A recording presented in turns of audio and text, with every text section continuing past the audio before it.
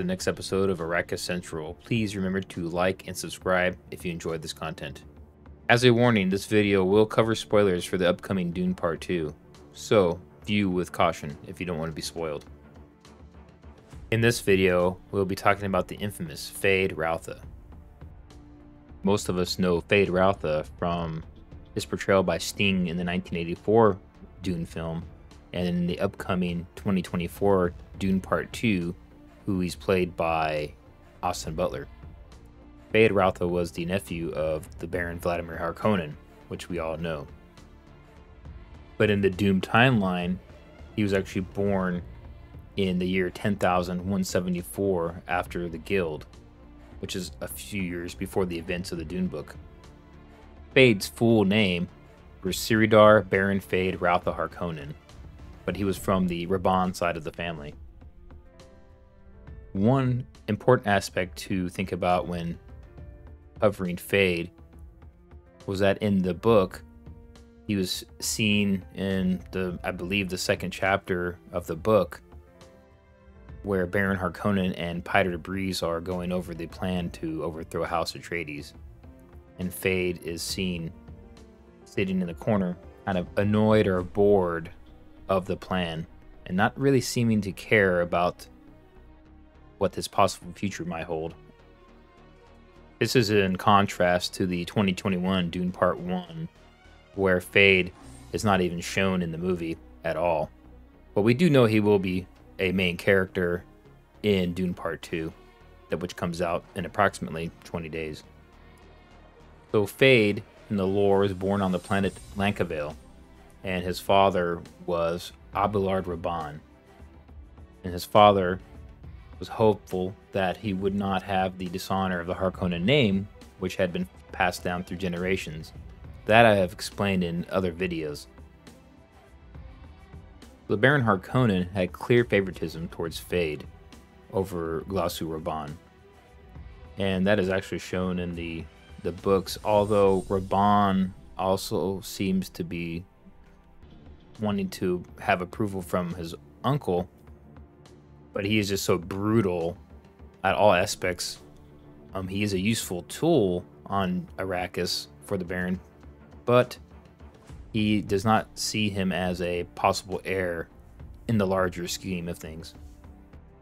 One fact that may not be commonly known was that Feyd was also the byproduct of the Bene Gesserit breeding lines.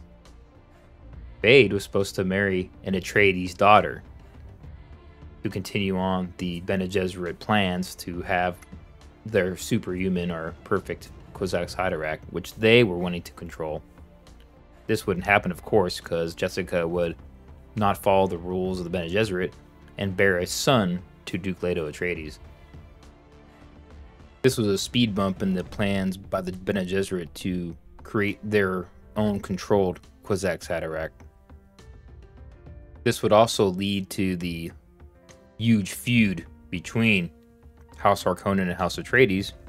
It would only fuel it more, and there would be a great hatred between Paul Atreides and Feyd Rautha because of that as well. So because of that lack of link or tie for the Bene Gesserit, by that Atreides daughter never being born, the Bene Gesserit would send an envoy in the form of Margot Fenring, Lady Fenring, and she would seduce Feyd Rautha in order to try and make a child. Therefore, they could continue on their plan for their own controlled Kwisatz Haderach in case Feyd was to meet his demise. Another subplot out of the book, the first Dune book, was the fact that Feyd was trying to assassinate the Baron with the use of a poison needle embedded in a slave boy's leg. Well, the Baron was very smart and cunning. He figured out that was the assassination plot and then confronted Feyd about it, and then forced Feyd to murder the slaves and the rest of the people that were involved in the plot to assassinate him. Well, the Baron would not be killed, and he would discover that Feyd tried to do the plot, but instead of killing Feyd, he would make a deal with him. Now, this deal was that he would make Feyd the Baron, and he would step aside once the current situation with the Landsrads and the Emperor was finished. Well, of course, we all know what would happen. Spoiler warning ahead if you have not read the book.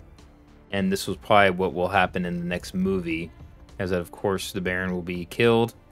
It doesn't specifically say in the movies how that's going to happen yet, but in the book, he's killed by Paul's Bene Gesserit Reverend Mother sister, Aaliyah, and then Paul will have to fight Feyd to the death in a knife brawl.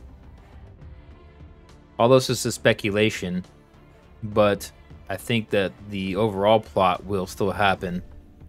But there has been rumors on the internet that Aaliyah will not be born, but in fact she will be an embryo talking to Lady Jessica through her, and not actually be a child that's walking around.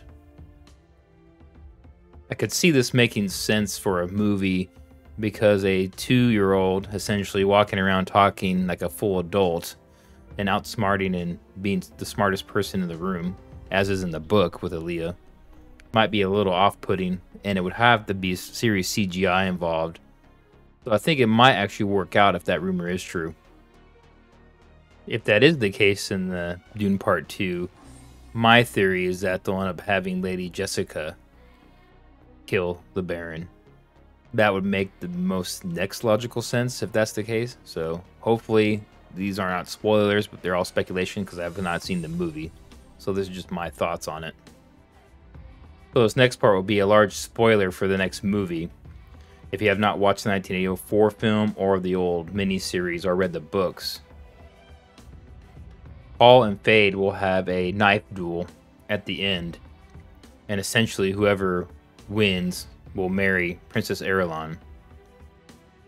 Paul will accept that duel, and then they will have a very vicious knife brawl.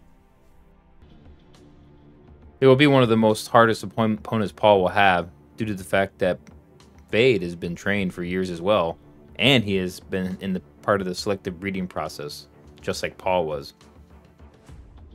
But in the end, Paul kills Feyd, and then will outcast the Emperor, but he will marry Princess Irulan as his wife only in name, and he'll have Chani still as his concubine, what he will bear children with in the future. But in closing, I do feel that it's almost a tragic character that Feyd is, and the fact that he is not quite as evil as the Baron, at least as portrayed in the books. But he almost seems like a product of his environment, and he was brought up and almost engineered to be the way he was. But if you do like these videos, please remember to like and subscribe to support this channel, and I will see you next time. Thank you.